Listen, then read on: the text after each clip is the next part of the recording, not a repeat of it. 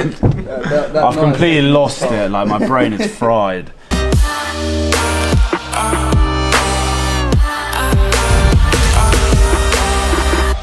Hey guys, welcome back to another episode, and in this episode we're going to be looking at Luke's midterm trading and some of Dale's trades, so enjoy. And most importantly, we're also going to be looking at a very interesting Amazon trade. Don't forget to thumbs up, comment and subscribe, and also click the join now button because it's awesome.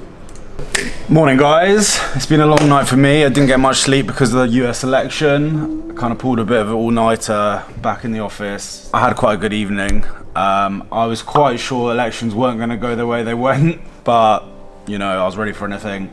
I was long quite a few indices. As you can see here, I got a really nice trade in on the NASDAQ. This is, I literally pulled it right at the bottom just before and got out literally right at the top.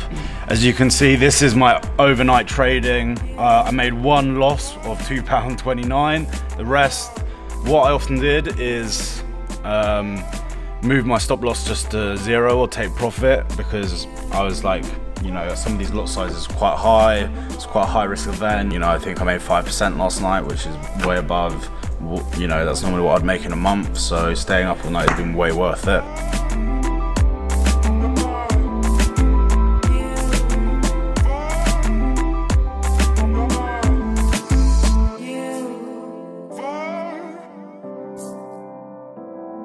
Whilst all this was going on, Fusion got out of a hedge, then it started buying, got in a buy here, closed for a nice 30% profit, came down, and you know, we're in another buy. So overall, it's been really good 24 hours or however long I've been working for.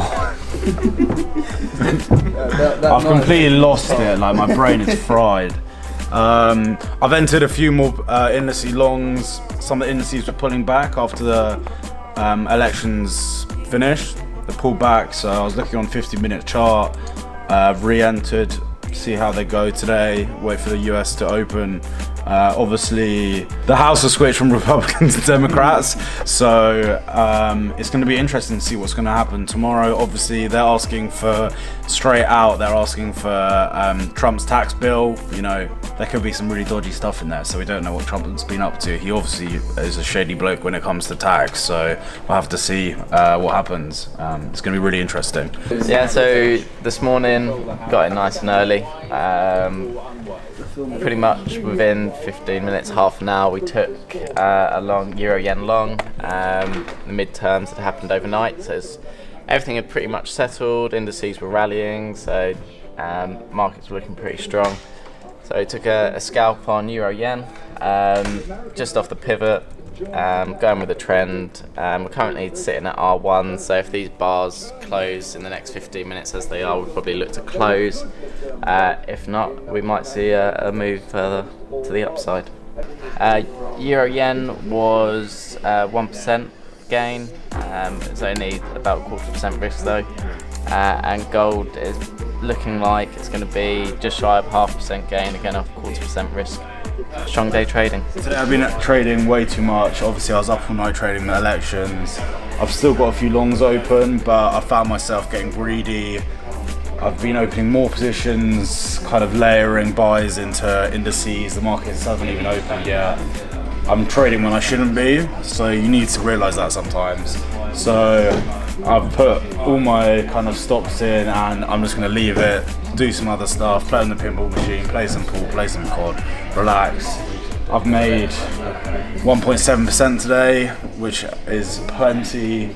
You can overtrade and you get greedy, you know, you see the kind of cash rolling in and it becomes stupid. So sometimes you just need to stop, and knowing when to stop is important, and right now is stop time. So I'm done trading for today. So guys, it's been an interesting episode in this video indeed. We're watching some awesome trades, and most importantly, don't forget to check out Elliot's Amazon trade in the exclusive content of exactly why he entered and the thought process behind buying Amazon.